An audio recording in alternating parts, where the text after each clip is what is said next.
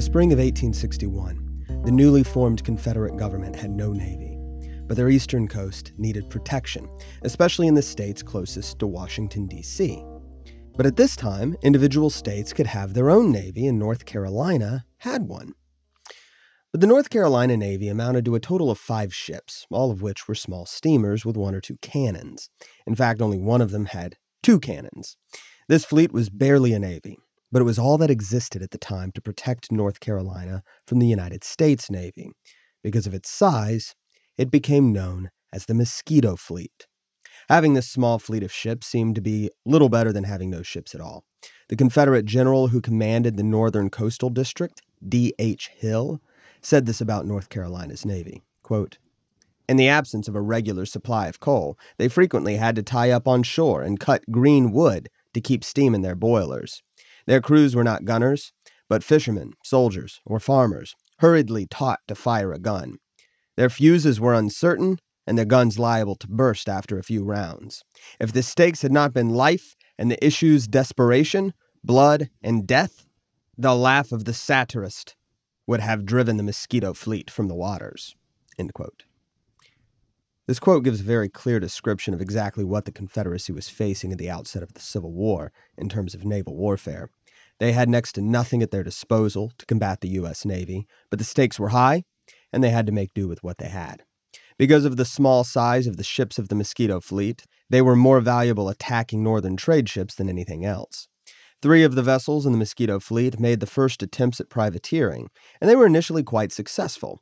Their first prize was a ship carrying valuable Cuban sugar, and the next ship they captured was carrying a load of Cuban coffee. These fetched a handsome price.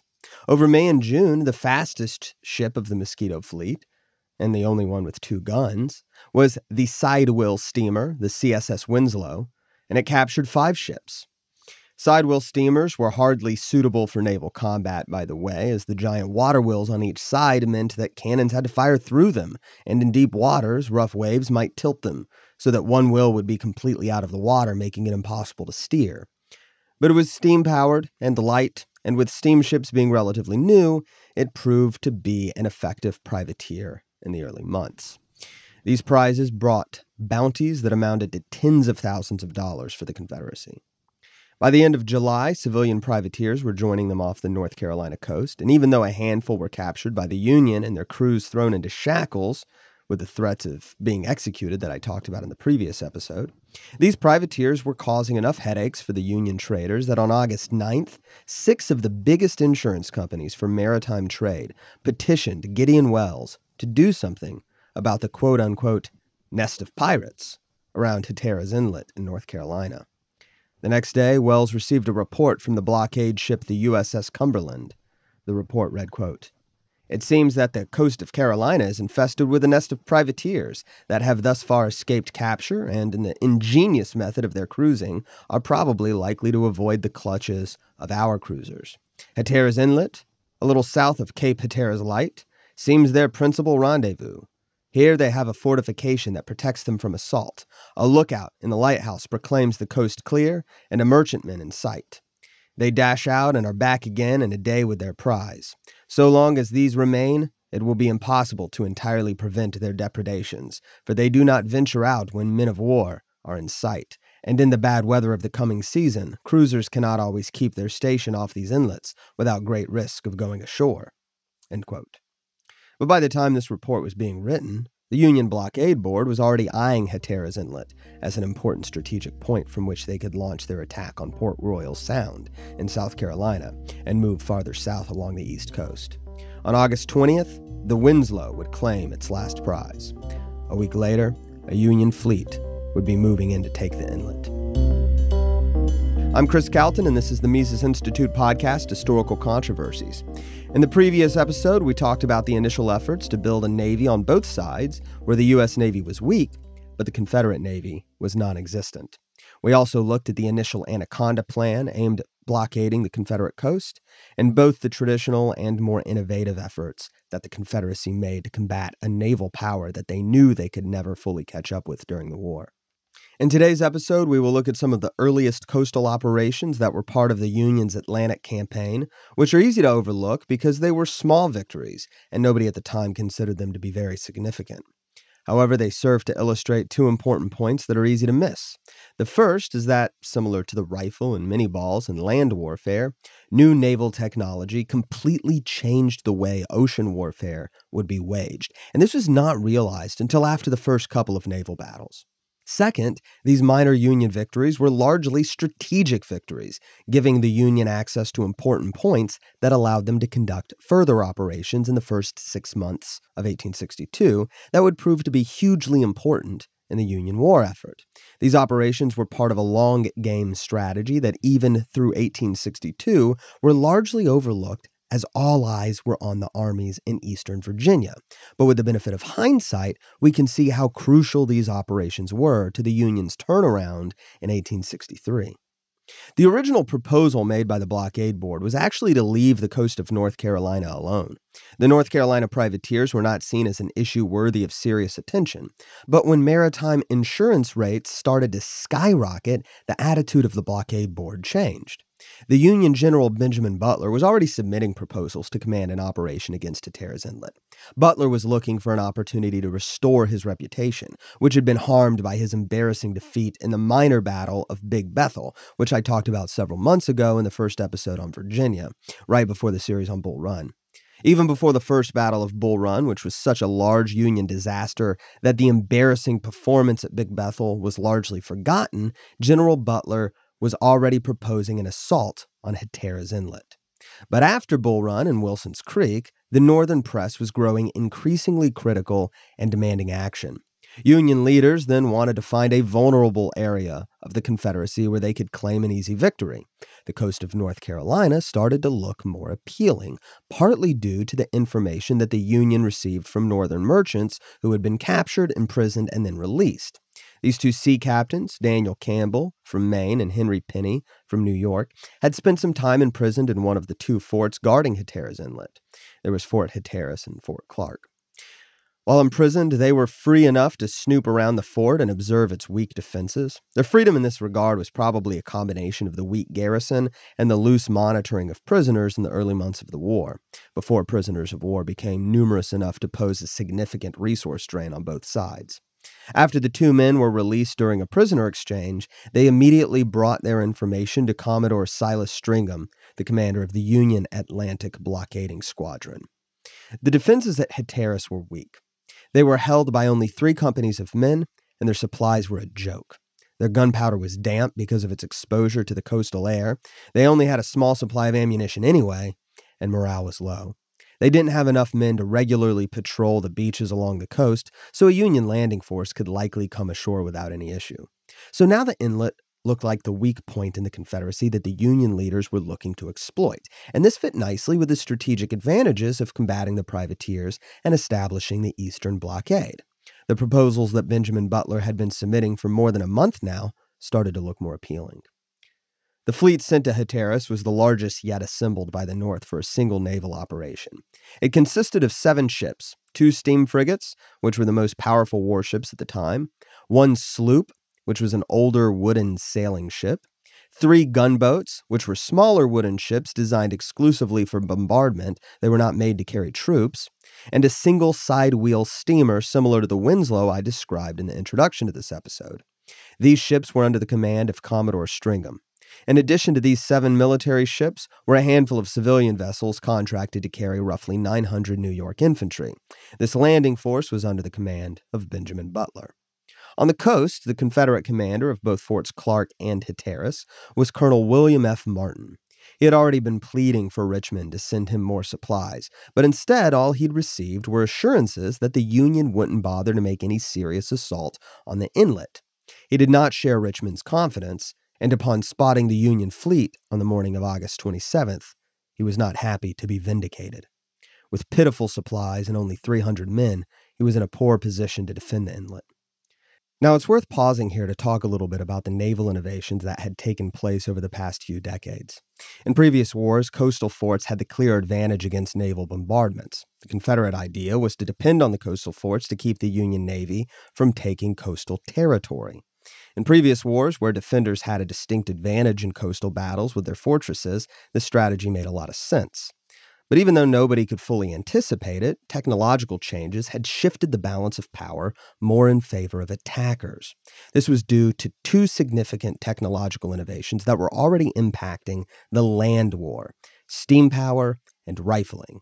In the First Battle of Bull Run, we saw how decisive the railroads were in transporting Confederate reinforcements, and how the rifling of muskets gave greater range and accuracy to infantry that substantially altered battlefield tactics.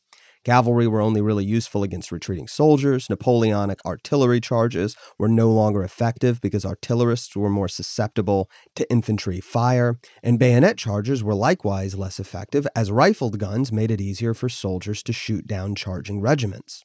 On the waters, these two innovations of steam and rifling brought about similarly unanticipated changes. Steam power itself was still being perfected for naval ships. Refueling stations posed difficulties that trains could more easily solve, so many early steamships still had sails. And the steam-powered mechanism to move the ship through the water was not fully established. The screw propeller was a significant innovation that made vessels faster and more maneuverable, which would prove to be a gigantic advantage in naval operations. But this was still being experimented with, as many steamships were sidewheel steamers, like I've already mentioned, where they moved by two giant water wheels on either side of the ship. Sidewheel steamers were less maneuverable and more difficult to effectively arm, but these disadvantages were only significantly noticeable in times of war, so the propeller was not yet widely employed in naval ships. Nonetheless, a steamship of any sort offered a lot of advantages over the more antiquated sailing vessels. But even though historians have always noted how unprepared for war the U.S. Navy was in 1861, they often overlooked the significant expansion that actually did take place between 1854 and 1859. During these years, the U.S. Navy purchased 24 propeller-driven steamers. So even though they only had 90 ships total, many of which were not immediately available at the outset of the war, the sheer numbers do not reflect the advanced technology that some of the new ships were taking advantage of. The two steam frigates that were approaching Hatteras Inlet on August 27th, the Wabash and the Minnesota, were among these 24 new propeller-driven steamers. Advancements in naval guns were probably even more important in shifting the advantage to attackers in coastal operations. For nearly a full millennium, the technology of naval weaponry had hardly changed at all. Muzzle-loaded iron cannons used black powder to shoot iron balls. The only changes over the course of several centuries were in terms of the size of the guns and the reliability of the powder, but no significant technological advancements were made until the mid-19th century. But in the 1820s, a French engineer, whose name I won't attempt to pronounce, designed an explosive shell that had gunpowder inside a hollow iron ball, with a fuse that would burn while the shell was in the air, so that it would explode after impact. This meant that naval artillery was suddenly far more destructive. Even wooden ships could often survive several hits of solid iron balls. You won't sink a ship by blowing a hole in a part of the ship that isn't exposed to water, so the biggest danger was that the iron ball would send flying shards of wood that were known as splinters, but were far scarier than modern splinters. But the ships themselves could literally survive dozens of hits from iron balls without sinking. With the exploding shells, wooden ships now could suffer holes large enough to fill the ship with water, sinking it, and if not that, it could set it on fire. In 1853, a Russian fleet demonstrated exactly how monumental this change was in naval warfare when they used these exploding shells to completely destroy a fleet of Turkish wooden ships during the Battle of Sinope during the Crimean War. But these were still fairly short-range and inaccurate at the time. But with rifling technology, both solid shots and shells became far more powerful. Smoothbore cannons had to use ammunition that was smaller than the gun tube to avoid jamming. So when the shot actually cleared the cannon, nobody had any way of knowing exactly where the shot would be headed.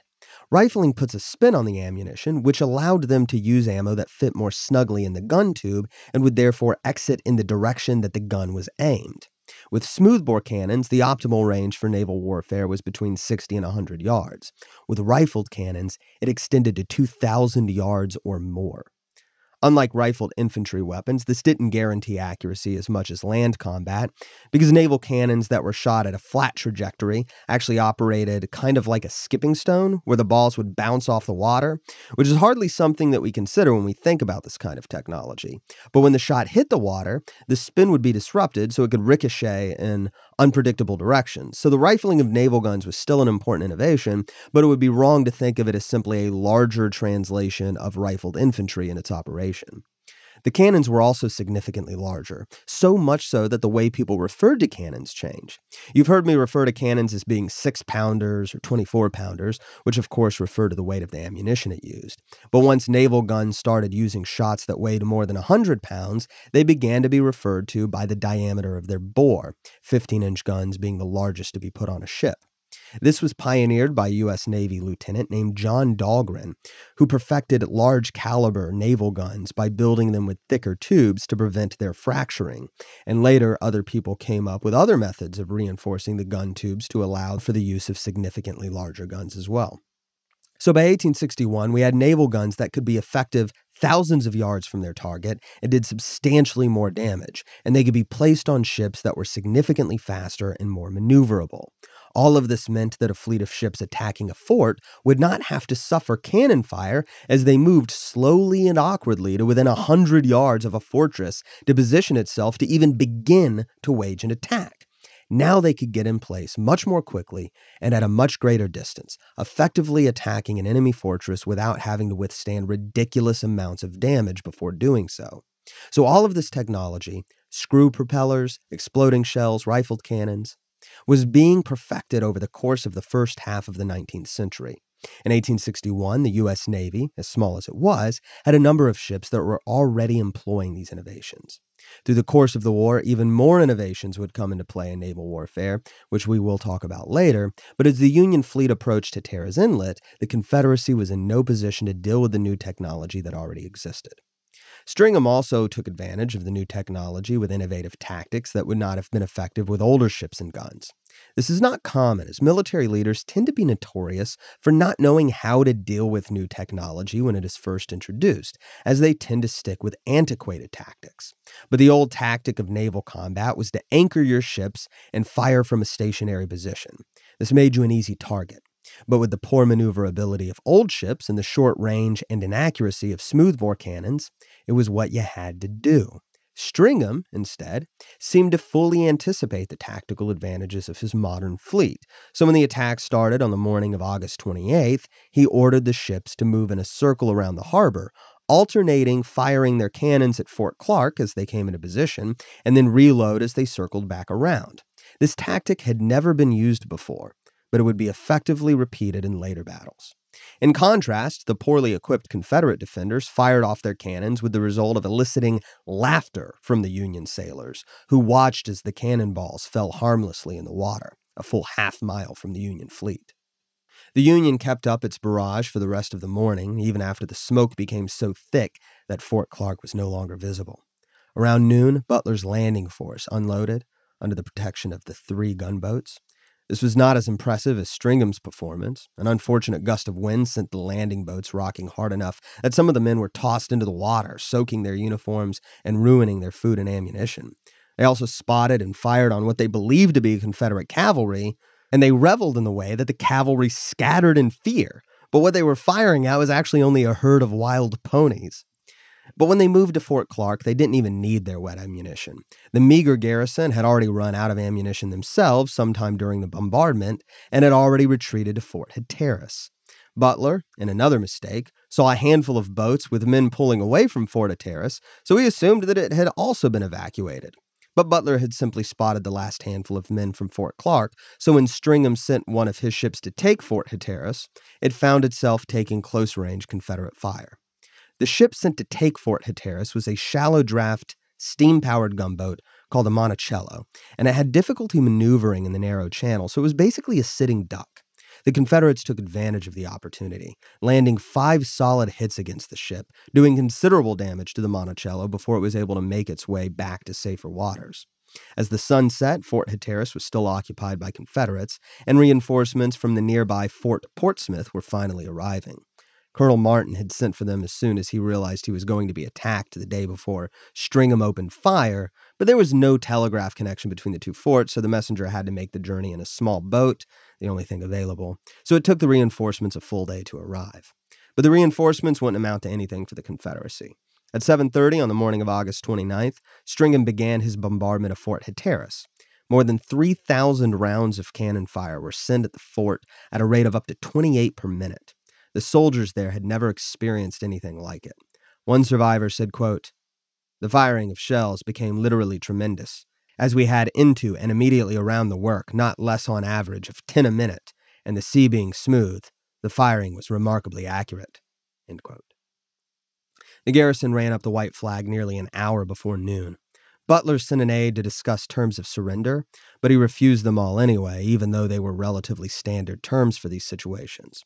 The Confederacy was in no position to negotiate, and they didn't bother trying. The Union took more than 600 Confederate prisoners. Essentially, the only effect of the reinforcements from Fort Portsmouth was to double the number of prisoners the Union was able to capture. Aside from prisoners, casualties were light, which was typically the case with naval battles, where far fewer people were killed than land battles. The Union didn't lose a single man, and only one was seriously injured. The Confederacy saw a few killed, you could count them on both hands, and a few dozen injured. But even more significant than the 600 prisoners the Union claimed was the strategic benefits of controlling Hatteras Inlet, which can now serve as a launch pad for their Atlantic coastal operations, as well as the potential for inland invasions. The Confederate reaction was to abandon 2 other small forts and inlets that gave access to even more waterways. This victory was the first real victory that the Union enjoyed in the war, and it was badly needed. It also was a major blow to privateers. This often overlooked naval battle, hardly exciting enough to give much attention to, was strategically very important. Butler left Hatteras Island under the command of Colonel Rush Hawkins, and while there, Hawkins and his men strengthened Fort Hatteras and conducted basic reconnaissance through the month of September. But on October 1st, he would set off the minor fiasco known as the Chickamaucomico Races. Hawkins believed that the Confederate forces on Roanoke Island were getting ready to attempt to retake Fort Hatteras with a land-based attack. He wanted to nip this in the bud, so he sent a small tugboat called the Fanny to take supplies to a new outpost at the beach hamlet of Chickamaucomico. The supply mission was expected to be rather uneventful, but 3 ships from the Mosquito Fleet were ready for her. The Mosquito Fleet had been expanded from its original 5 ships at this point. These ships were under the command of a Virginian, Commodore William Lynch.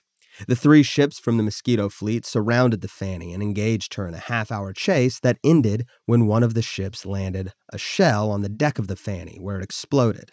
The ship didn't sink, and the Fanny was captured, providing a bounty of roughly $100,000 worth of much-needed supplies to the Confederates. They also obtained some valuable information from the captured Yankees. The 20th Indiana Regiment had set up camp at Chickamaucomico. The commander of the 20th Indiana, Colonel W.L. Brown, saw the capture of the Fanny from his position on the beach, so he was fully aware of what had happened. But with the Confederates now aware of his position, they quickly mobilized every soldier on the island to have 2 groups of soldiers pin the 20th Indiana between them, while another group of Confederates reclaimed control of Forts Clark and Hatteras. Preparation took 3 days, so this attack started on October 5th. The Confederates started toward Chickamaucomico on barges pulled by 6 armed steamers, one of which was the Fanny, which now flew a Confederate flag. Colonel Brown saw the rebels coming and ordered his men to fall back to Fort Hatteras. So this was the start of the Chickamaucomico Races.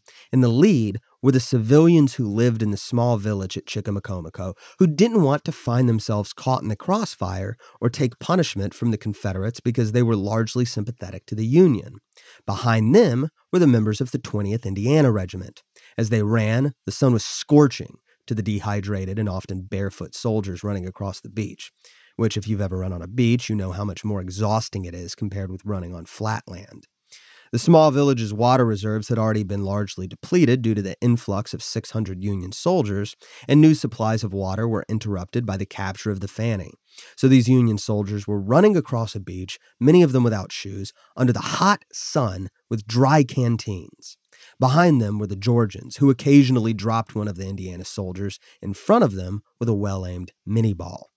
But the Confederates faced their own troubles. The landing port dropped off the wrong spot, 2 miles from Fort Hatteras. The North Carolinians, still reeling over their previous defeat, wanted to try to take it anyway, but their commander called the assault off. The 20th Indiana did eventually make it to the Cape Hatteras lighthouse at midnight, exhausted and dehydrated, and thinking that an attack was going to come. But thanks to the botched landing giving the Confederate commander cold feet, the attack never came. The Georgians could have still attacked, but they were too tired from chasing the Indianans, and they still believed the other regiments were going to execute the attack.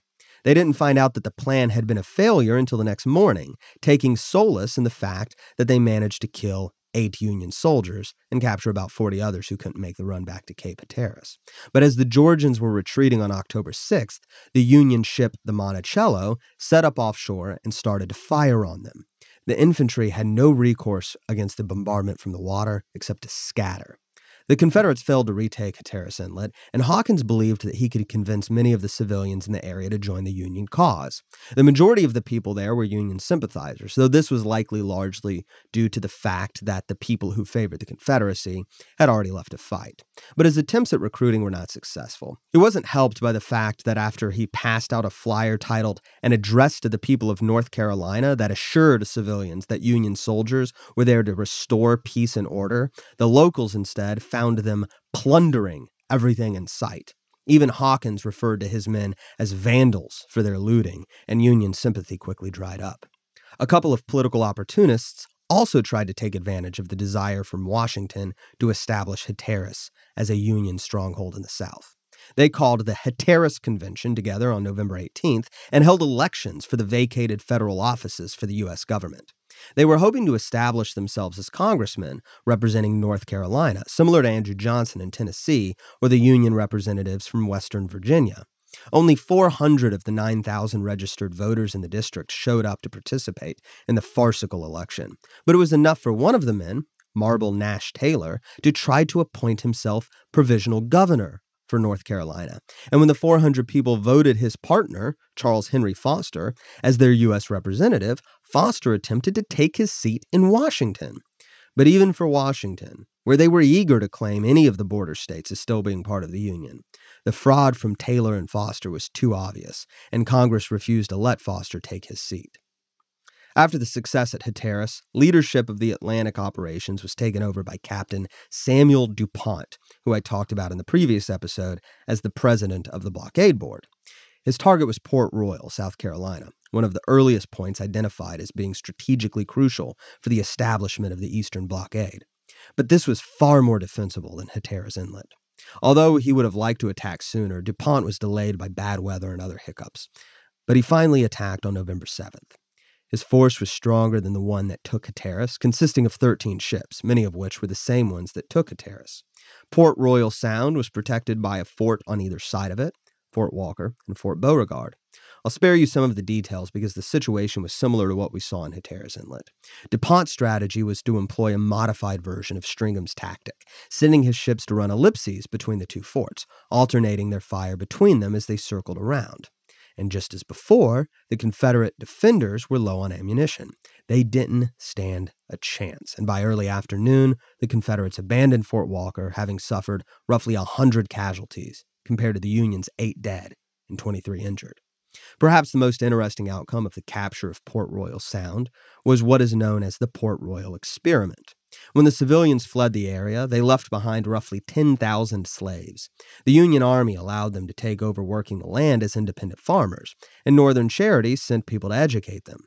The experiment was entirely successful, and the only reason that is surprising is because at this point in the war, Union policy was actually to return slaves to their owners. But since these weren't runaway slaves, and the policy of treating slaves as contraband of war had already been established by Benjamin Butler, there seemed to be little reason to stop the slaves from taking over the land now that their owners had essentially left it to them. In 1865, Andrew Johnson would return the land to its previous owners, putting an end to the Port Royal experiment. This essentially concludes 1861 for us, and we've covered far more information than you'll find in any single narrative of the Civil War. This is the 35th episode of Season 3 of the podcast. Season 2, by contrast, was 24 episodes, and Season 1 was only 12. So we should have a pretty good idea of what a long haul this season is going to be for those of you who stick with me. Partly because of the massive scope of this history, and partly to give myself a break, the next episode is going to be a review episode where I will briefly recount the significant events, themes, and takeaways from the first year of the war. For people who don't listen to every episode of the podcast, this will be a good way to quickly catch up on the important bullet points of 1861. And for everybody else, it'll be useful to underscore the important elements of the first year of the war, which can easily get lost in the details I enjoy including. Either way, a quick look back on 1861 will be worth our time in the next episode. Historical Controversies is a production of the Ludwig von Mises Institute. If you would like to support the show, please subscribe on iTunes, Google Play, or Stitcher and leave a positive review. You can also support the show financially by donating at mises.org/supporthc. If you would like to explore the rest of our content, please visit mises.org. That's MISES.org.